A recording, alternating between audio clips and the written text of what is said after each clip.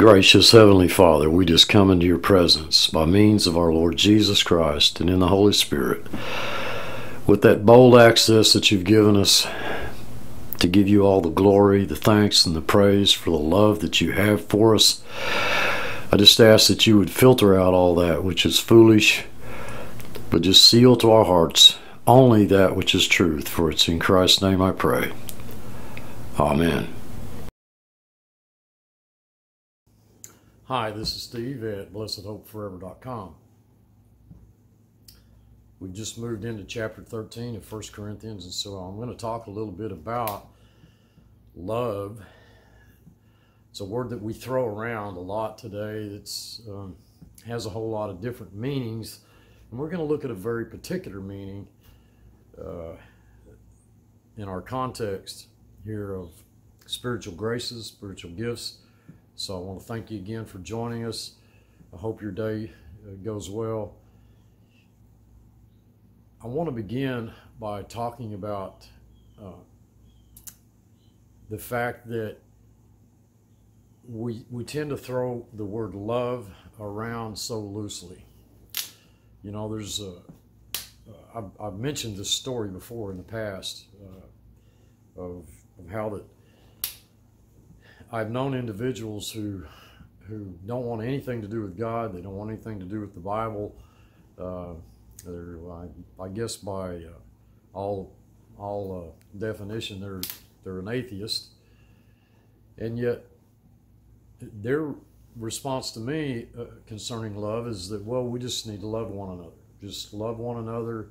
You know, we don't need all the rest of that. Just love, love, love. Love one another. And I'm sorry to have to inform them that they stole that phrase from the Bible. Love is very unique to Christianity. All of the other major religions, I think there's like 25 to some people say up to 30 major religions. I know there's about 25 officially recognized religions that in which you don't see what we're about to look at today. You know, Buddha doesn't love. The followers of Buddhism don't love Buddha. You know, Buddha certainly doesn't love them. Muhammad certainly doesn't love Muslims, and so on and so forth. It is that unique to Christianity. We're looking at a word that is not to be thrown around loosely. So the unbelieving world has basically stolen the word from the Bible. And the biblical definition of love is the giving of oneself for the ultimate good of another, expecting nothing in return. That's the strict biblical definition. So we're at chapter 13, which is considered to be the classic passage of Scripture on love. And some days ago, I pointed out that there were roughly 25 recognized religions in the world. You know, there's really more than that. But, you know, these are the officially recognized religions, of which 12 of those are considered to be major because they represent the largest population groups. And in none of those, except Christianity, is the concept of love ever present.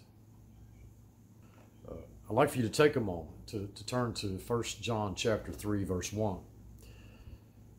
Behold, what manner of love the Father has bestowed upon us, that we should be called the sons of God.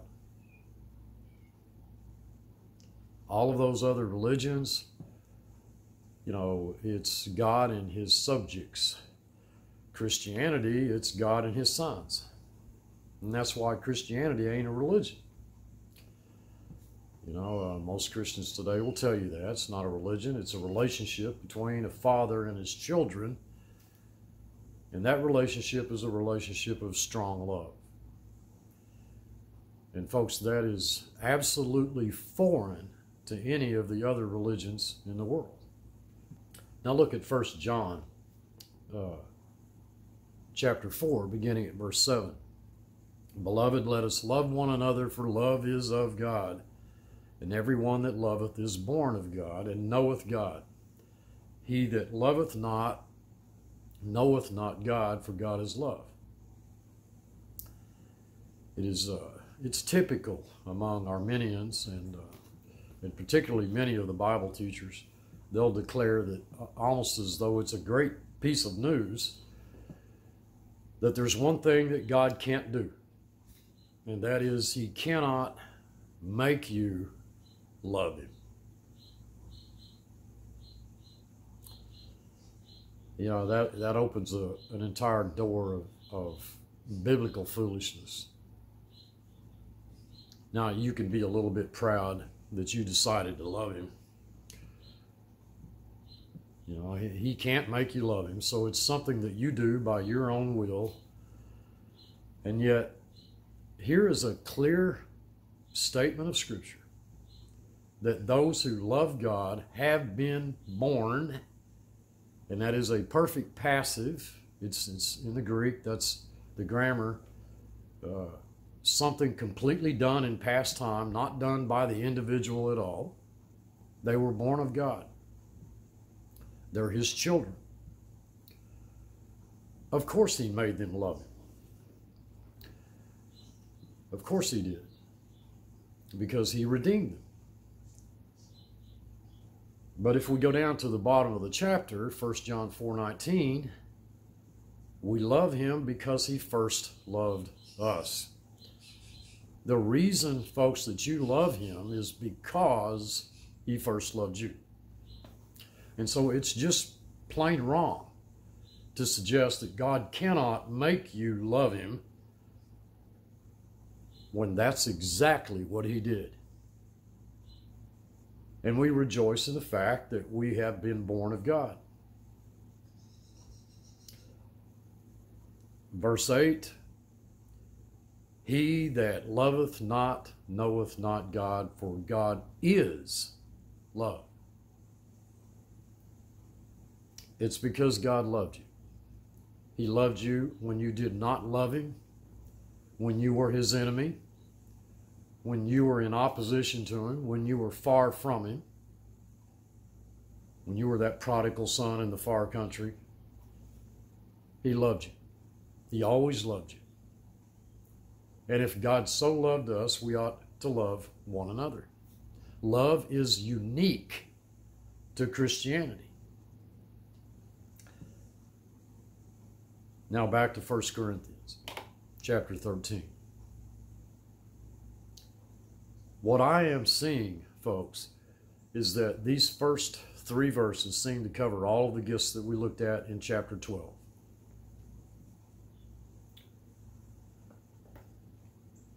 Though I speak with the tongues of men and of angels and have not charity, that is love, that's agape love, I am become as sounding brass or a tinkling cymbal. And though I have the gift of prophecy, and I understand all mysteries and all knowledge, and though I have all faith, so that I could move mountains or remove mountains, and have not love, I'm nothing. I am nothing. And though I bestow all my goods to feed the poor, and though I give my body to be burned, and have not love, it profits me nothing. Those are very sobering words, folks. And I've already tipped my hand that I believe all of those gifts have ceased, but that's just me. Well, I think all of those are covered in these first 3 verses.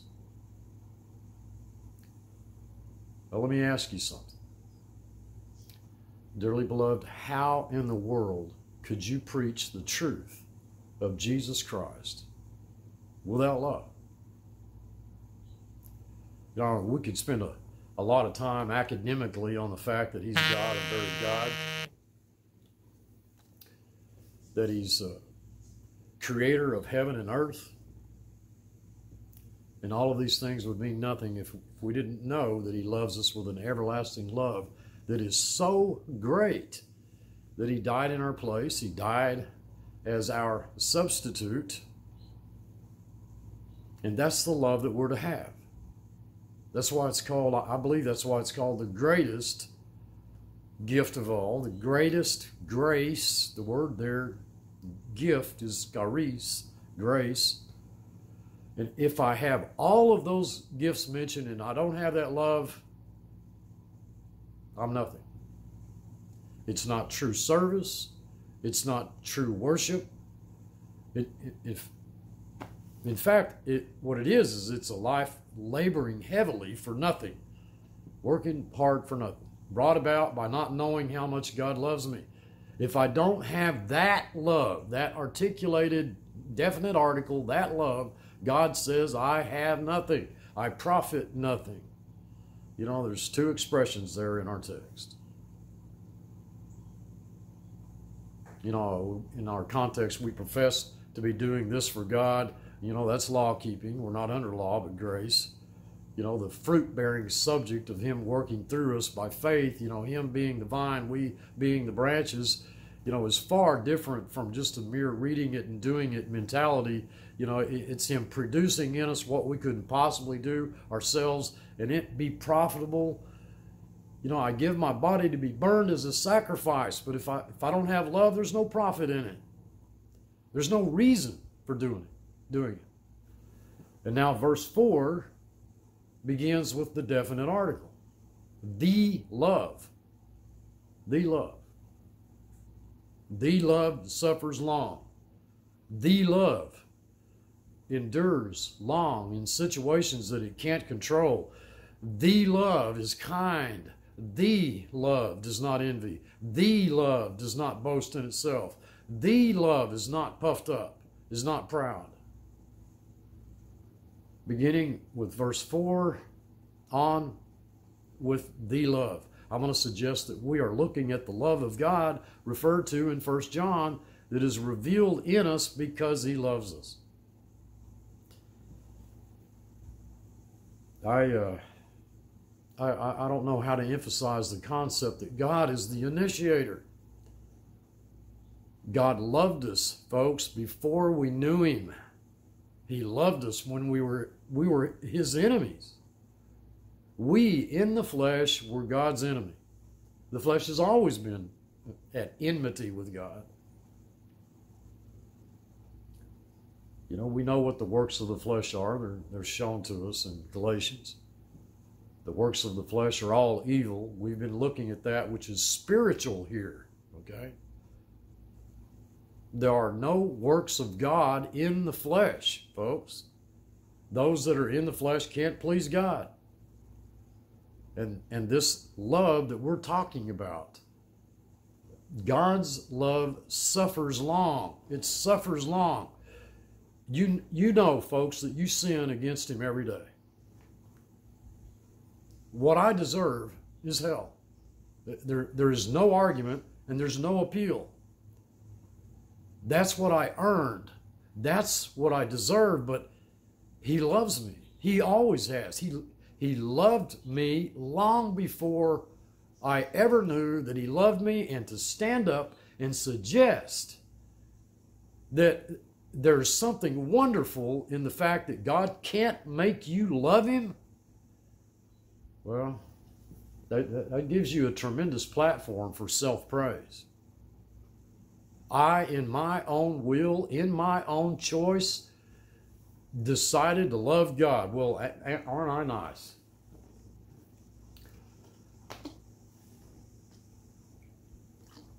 Why do I love God? Because He first loved me. While I was in opposition to Him and hated Him, and there was nothing good in me at all, He loved me and He took my hell and He gave me His glory. In my case, He suffered long. You know, some of you may not live that long, but in my case, He suffered long and He was always kind. The love is kind. No, I'm not suggesting that there isn't a model here for us. I think you ought to do that, and I think you ought to do that because God did it for you, and I believe the definite article, the articulated love, is God's example, and a good one for, us to follow. Behold, what manner of love he has bestowed upon us, that we should be called sons of God. You're going to say God loves you more than he loves me? No, there's no envy, folks, in true love. There's no envy in the love. And there's no glorying, boasting in the love. There's no being puffed up in the love. It's the love mentioned here. God never did that. And God simply tells us that we ought to love him because he first loved us. There's no holes in God's love for us. I know over the years I've spent time with Christians who were not confident that God even loved them. Dearly beloved, if God does not love one of his children, then he lied. This love, exemplified by God, does not behave itself unseemly. It doesn't seek its own glory. It's not easily provoked, and it thinks no evil. I'm sure God must see the flaws, the holes in our lives. He must see the errors. He must see the sin. But he says he's washed us white as snow, whiter than snow. He's removed our sin, cast it as far as the east is from the west, buried it in the depths of the sea to be remembered no more. By his death on the cross, he presented you before him holy, unblameable, and unreprovable in his sight. That's the love that thinks no evil. God does not think evil towards you, folks. I don't know how to emphasize that, because so many times over the years, people have tried to figure out why God's doing what he's doing in their lives. And the answer always has to be because I love you. Why are things wrong? Why do you suffer? Why do you fail? Because he loves you.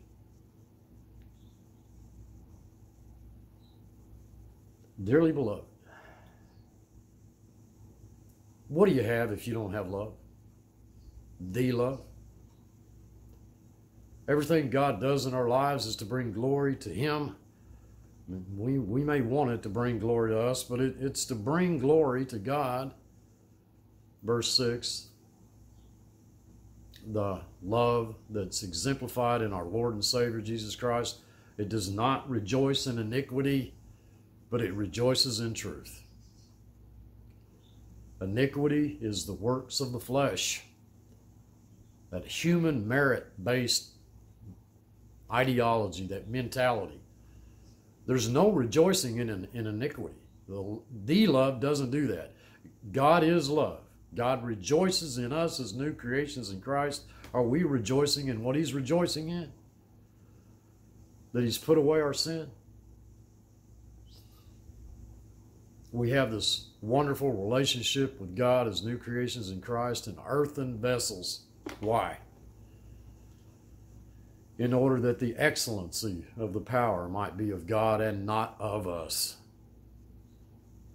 God designed it that way.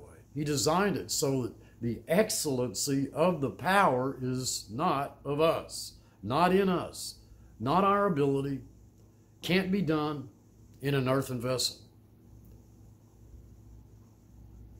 This is a spiritual, for several weeks, we've been looking at a spiritual context here.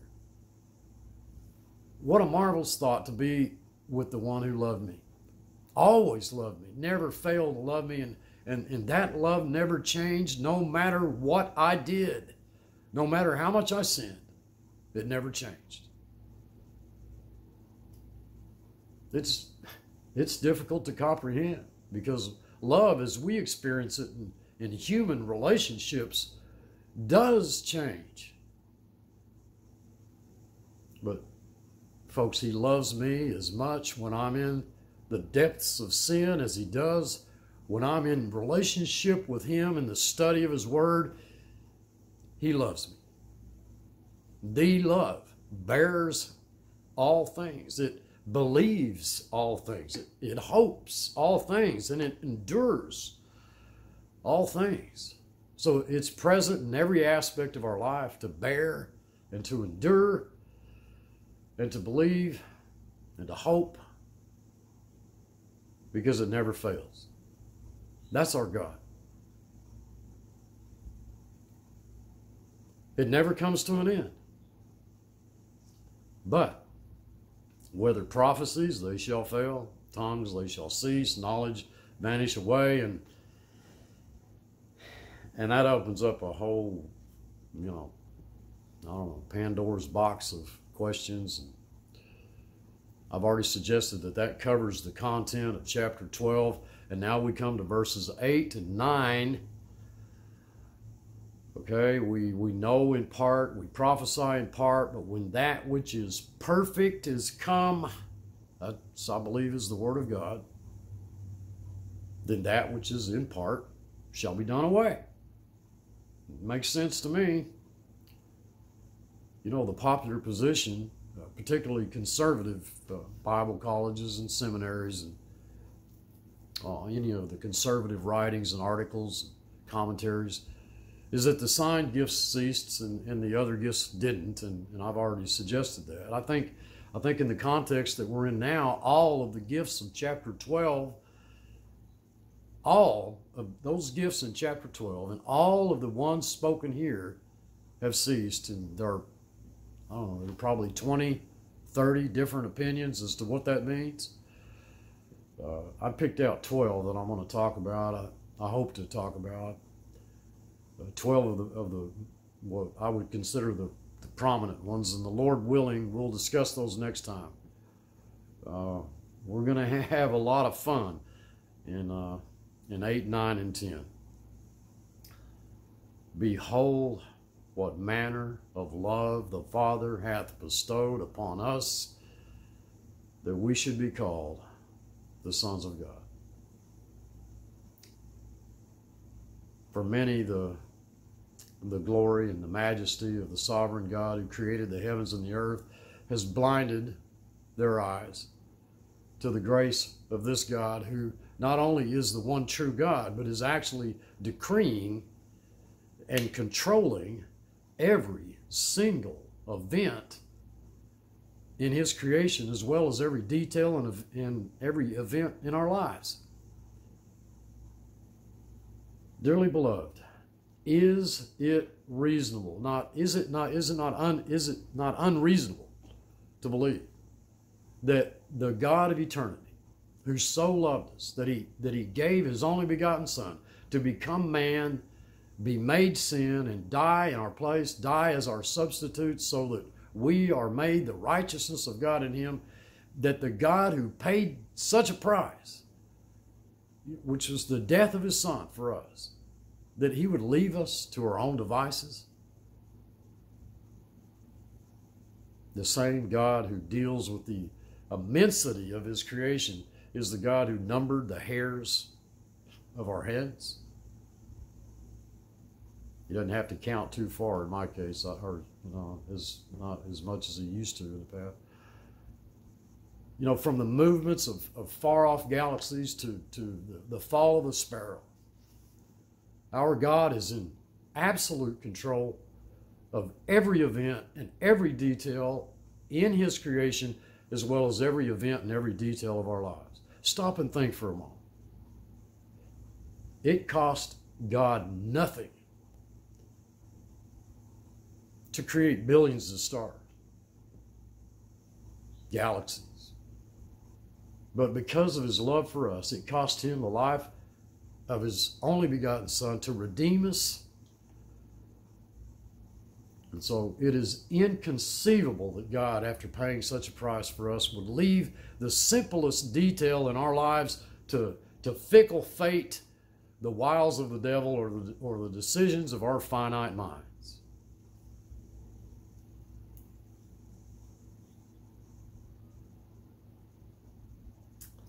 Well, I hope this will serve as somewhat of an introductory video for